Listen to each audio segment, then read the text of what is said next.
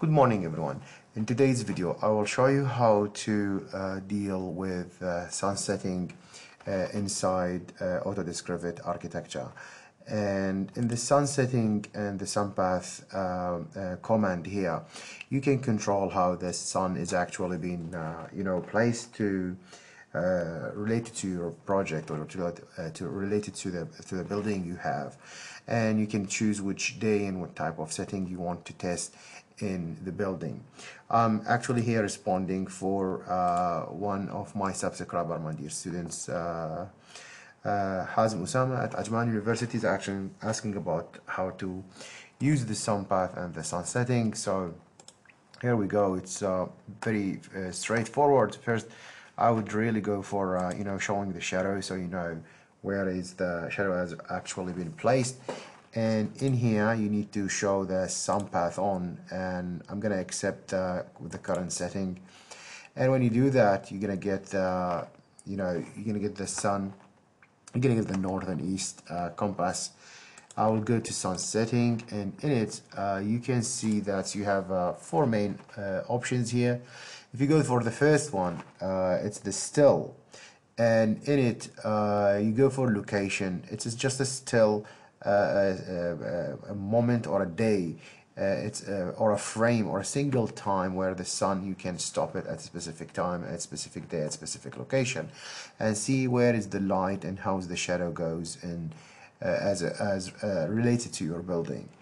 In the location, you can go ahead and hit these small dots, and then it's gonna take you straight forward for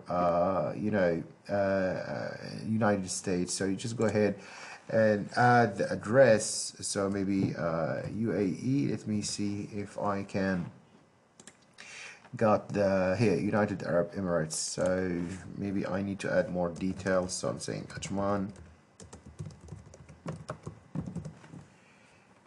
and search. So here.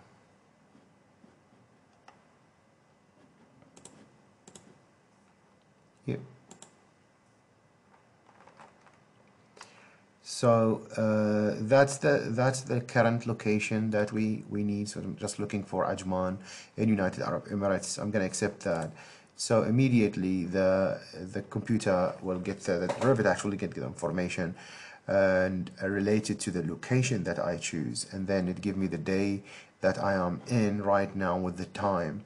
So it's an AM now, so it's a good idea to make let's say 7 o'clock, and hit apply, and in it immediately you're gonna see that the sun location at 7 AM, and the beauty thing is you can get the exact the time that the sunrise and sunset on each side, and that yellow thing is the path that the sun gonna goes, and you can just push forward anytime you want. So you can make it I don't know, 8 exactly, that's 00, hit apply, and I'm going to jump to 8, and so on. You can see the sun, and you can see the lights on that side and shadow on the other side. So if you accept and hit OK, you can see, and you zoom in, you get the exact time, the exact location you are in, and you can choose any type in United Arab Emirates or any type in the world, and you can get the sun and the shadow related to that specific location and time. And that's useful again to see that's which elevation, and getting the lights, and no, it's easy. Let's say you can just hold the sun here and just drag it, and you can push that to to a time where it's like it's going for the west elevation. You can see the shadow now, getting inside the building, and that can help you significantly to achieve your sun and lighting studies that you need in the design or other relative unit that you study right now. The thing in here is just giving you a still a frozen time that you can specify here, a specific day and a specific hour. There is, of course, there's a previous setting, so you can hit a day in summer, and you can get that day or the winter one, or a spring equinox if you want, or a fall one. It's a preset for the most four famous days in the summer and in winter and spring and fall. If I go to a single day, which might be more useful, and you can choose one day, in it you can go, let's say, I don't know which day, you can go maybe, what date do we, let's go, maybe April or May. I'm gonna choose the 5th, and now you can set the time where you know, you want the calculation to start and how it ends. And easily you can go with the sunrise to sunset, and you can hit apply. And in it, if you have a look, you know, I'm gonna start now to have, it's look like the same thing, nothing changed, and it's fixed to the same day. But if you go back to the setting again, you're gonna have this extra option to preview the solar study. When you hit it and you hit OK, you're gonna see that the sun is actually, you know, moving from the first hours in the morning, sunrise to the sunset, and it's too fast kind of, so you can just, you know, jump an hour by an hour. You can zoom into your model again and print screen if you want for each one of those to show each hours. For example, you're doing this effect of this curtain panel or curtain wall, sorry, that you added, and you want to see how deep the sun goes inside the building because of this full glazing, which is this place actually. If you want to follow the a more sustainable approach, this is facing west, so they are really dangerous. So now it's 8 a.m. so if I jump to 11, 12, now we are getting to get more sun toward west. Now we can see at 1 o'clock we almost have a very few sun patches here. If you push more, now you can get it more obvious, and things goes really worse around 3 o'clock, and then 4 o'clock it's almost at the sun. Almost the sun is, you know, getting really a direct you know, sun patch here inside the building.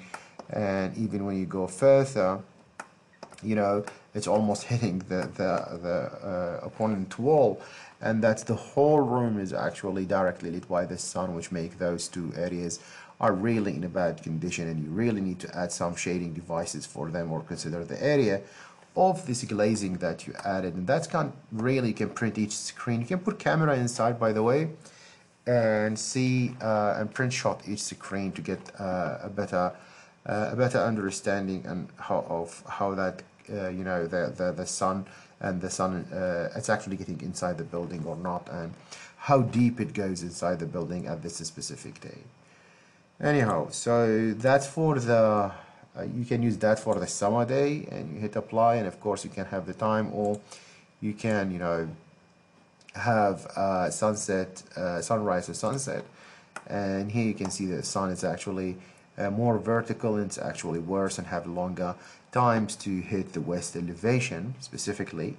And based on that you can do your own calculation. The third option is multiple days, and you can pick a summer day, for example, and now you can see it's going to calculate the entire 3 months for summer, and it's from the 6th month to the 9th month. And you can hit apply, and you can see the things is here. It's actually decided to create that you know, that zone that start up with September, sorry, start up with June and ending with September. And if you hit run, and it's gonna jump, you know, each yeah, I think each hour, or I'm not really pretty sure the setting, yeah, each hour actually.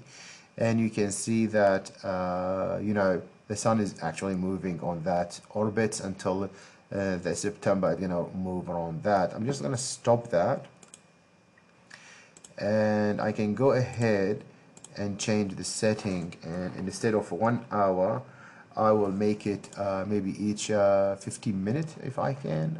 Sadly I can't. Let me go here, sunset, sunrise to sunset, and that push it for 1 day. Oh, it's the same, so it's kind of painful. I can go back to single day, and I think here I have small intervals.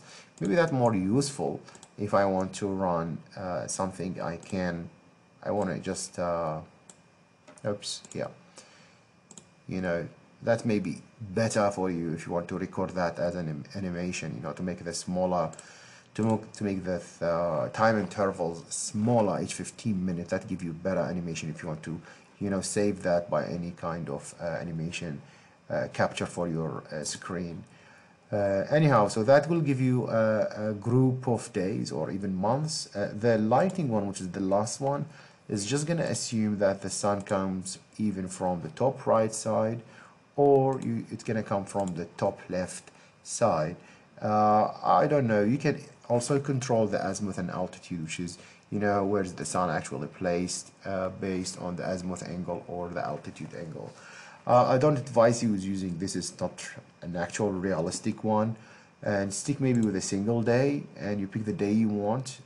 Maybe you can do the simulation for a day in summer and a day in winter and a day in spring. That's more than enough if you want to do a very basic lighting analysis for your design. What else? That's where you can place the actual place that receive the shadow. It's actually placed on the street level. You can change that to change the location of the shading.